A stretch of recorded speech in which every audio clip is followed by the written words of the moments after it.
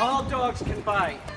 This is Marley, and I'm drilling her outside of Dunkin' Donuts, but that is not what I want to talk about. I want to talk about Marley, not training. What I want to talk about is adoption, and Marley was adopted from an animal rescue group, and she's awesome, but what the owners did, they didn't go shopping for Marley on the internet. They didn't go looking for a dog on the internet. What they went is they actually went and looked at dogs, and they found Marley and fell in love with her.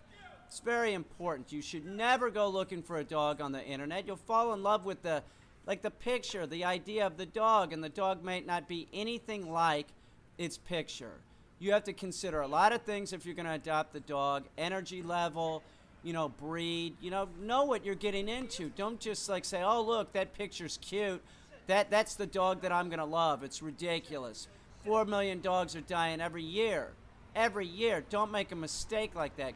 If you want to adopt a dog, go look at dogs. Don't look at them on the internet. Don't be lazy, And really, the owners lucked out here. This is a gorgeous dog. You should see her coat.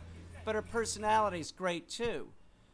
Think about the personality of the dog. Think about what you want in a dog, and think about getting a dog that's calm.